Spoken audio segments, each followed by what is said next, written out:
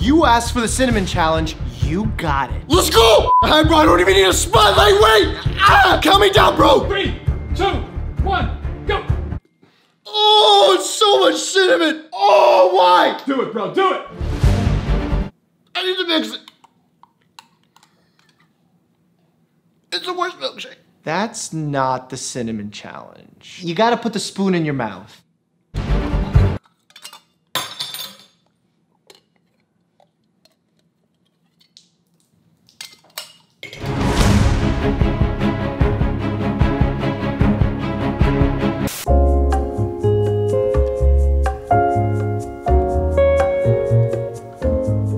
Let's get back to reality for a second. Some of these YouTube challenges are so dangerous. Lighting yourself up on fire, walking next to a moving car. Kiki, do you love me? But I'm more interested in talking about ones that you think are perfectly harmless, and they're not. 150 kabillion people have been asking me to do the cinnamon challenge. I didn't ask her. What's so challenging about cinnamon? There's a lot challenging with cinnamon. So I had this, because I don't know how much you're supposed to take, so. She's gonna do a ladle full? You just take. Oh my God, this is so bad.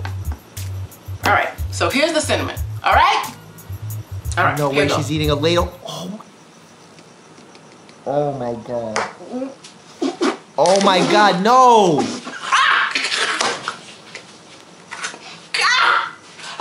This can become a very big deal very quickly. The cinnamon blocks your salivary gland, so you have no lubrication. You can't swallow properly. Because it's so lightweight, it actually can become aerosolized and you can inhale the cinnamon droplets. If you get cinnamon into your lungs, that causes an inflammatory process because cinnamon is not supposed to be there. And when cinnamon is there, it can cause a condition known as pneumonia, which is an infection of the lungs, a pneumonitis, which is an inflammation of your lungs. These are serious conditions. 88% of phone calls in the first 3 months of 2012 to the nation's poison control centers were because of the cinnamon challenge. Don't aspirate cinnamon.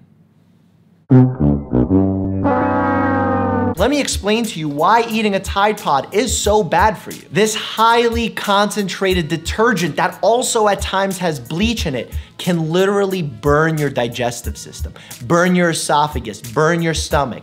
And if you have a hole there, guess what? You're gonna need emergent surgery. It could also cause you to become lethargic, vomit, aspirate, which means inhale your vomit so it goes into your lungs, which can then cause a pneumonia. And here's something that can happen in some rare cases, which people don't even think about. What happens when you mix detergent with fluid? You get a lot of foam, right? Well, guess what? When you bite into it and there's this considerable amount of foam, and if you vomit and mixes with it, you have so much foam in your mouth that you may not be able to breathe. And when you aspirate this detergent, you're gonna get a chemical pneumonitis, which is an inflammation of your lungs.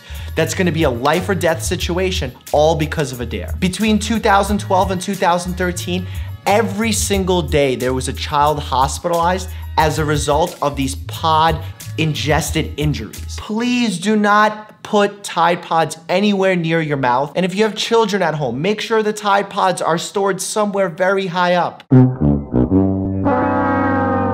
doing the condom challenge and I'm gonna stick this in my nose and bring it out of my mouth. Oh my God. No, it's not magic. Watch me, baby.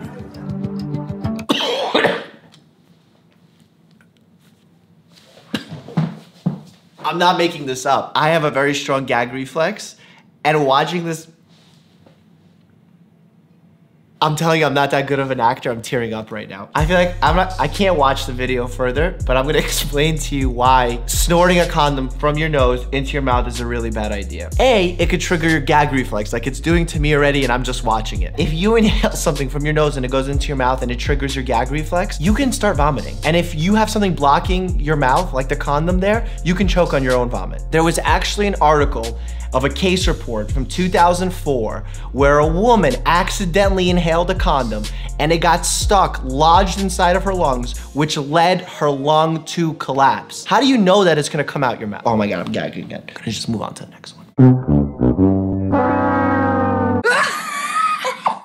It's the latest phenomenon sweeping social media. Teens using shot glasses and bottles as suction devices for do-it-yourself lip enhancement. Some end up with lips that are so swollen and bruised, it looks like they've been beaten. What people are doing is they're taking a small object that they can put suction into, and as a result, they're putting tremendous pressure in the blood vessels inside the lips. In fact, the reason the lips are a different color than the rest of your skin is because there's so much vascularity there, is because there's so many blood vessels there, and the skin is obviously a little bit thinner. This can lead to permanent scarring and disfigurement of their face. I'm not a person that says looks are everything, but if you have a scar on your face and you got it as a result of doing something stupid in your childhood, you're gonna be upset about that for a very long period of time. You can get likes and views in other ways. Don't do it, don't do it, don't do it. Don't suck on shot bottles.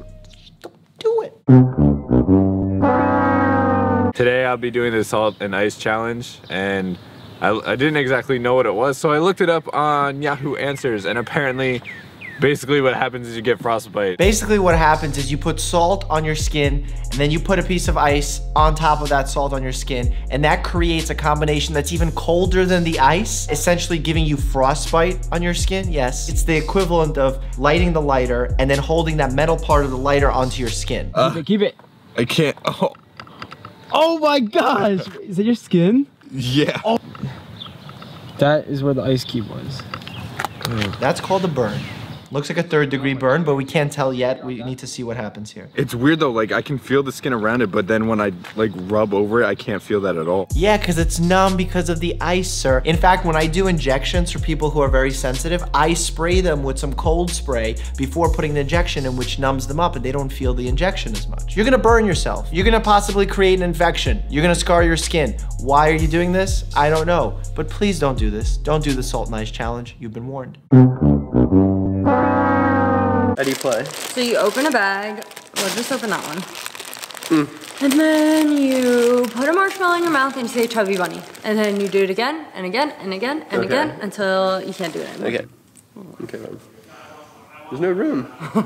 Ew, your mouth is so little. You ready?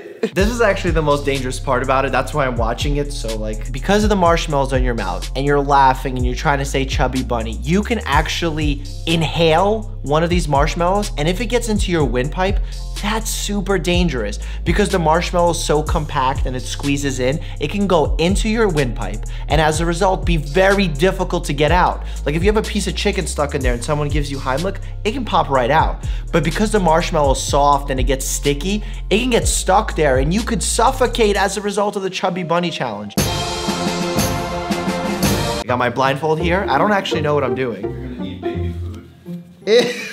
What? And you're gonna tell me what flavor it is. First of all, why do you have baby food? How did you feel as a grown man who does not have children go into my baby food? You sicko, is this how you pick up people in the supermarket? So what do I have to do? I have to guess? Reach out for the spoon. I have to guess what flavor this is? Yeah. Do I smell it?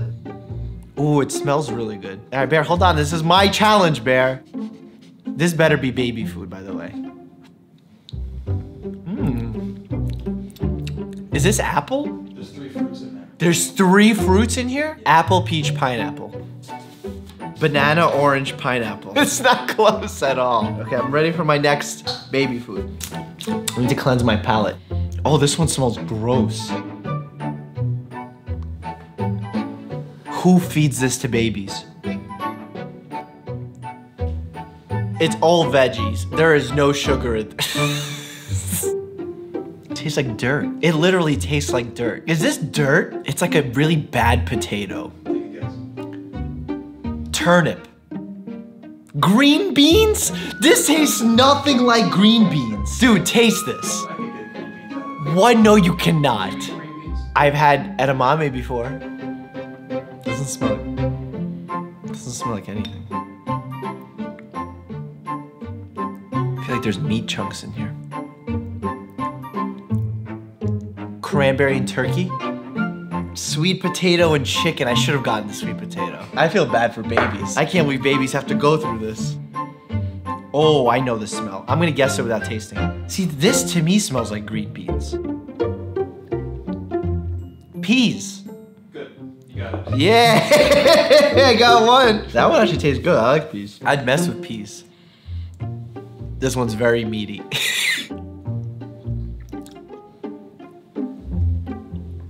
It's so ground up. It can be any meat. You could tell me this is bison and I'd believe you. Turkey. Beef? Beef and beef broth. Oh, they mess with baby food. They do something to it so it tastes different so the babies don't know. This doesn't smell that bad, and it's in a weird container. It's sweet, but also savory. It's making me gag so hard. I got turkey and cranberry again, I don't know. This is not chicken noodle. Dude, taste this. This has no chicken, no noodle. No, you wouldn't have. On what planet? Tastes kind of like chicken noodle soup. No, it tastes like kind of death. Okay, well folks, that's how you do a YouTube challenge without hurting yourself. Maybe I hurt my ego a little bit. There's better ways to get clicks and views on your YouTube channel. Don't resort to this kind of nonsense that's gonna put your life in danger. Be smart, because all I want you to do is to stay happy and healthy. If you thought me eating all this baby food was gross, check out me and my nephew playing with slime and doing disgusting science. Click here for that bad boy.